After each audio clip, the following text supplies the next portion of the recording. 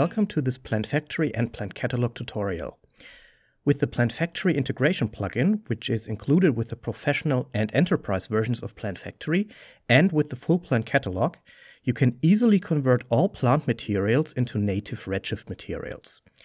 To use this new feature, you will need Redshift 3.0.46 or up, with the new OpenColor I/O color management, and Maya 2020 or up.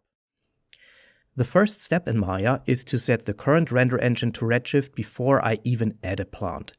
This is required so that the plugin knows for which renderer to create materials. Now, using the PlantFactory menu entry, I will open a plant that was exported to the procedural TPF file format. In this case, I will go with a plant from the PlantCatalog collection. After the plant has been loaded, I can go to Edit Plant and adjust any available plant parameters or even create a new plant variation. Changing a parameter or generating a variation will trigger both a plant and a material recomputation. So you could still go back to the render settings, change the render engine to Redshift, and then edit the plant to force a material update. While the plant is still procedural, the plugin uses a lower resolution proxy mesh in the viewport for shorter computation times. To get the final quality mesh and the texture maps extract to the project folder, I need to convert the plant to a Maya object. In the conversion dialog, I select my project folder, and then I can choose to convert the plant either to a static or to an animated mesh with wind. This animated mesh can be a baked point cloud animation or a rotational bone rig with a configurable number of bones. Specific to Redshift here is the Sprite node setting.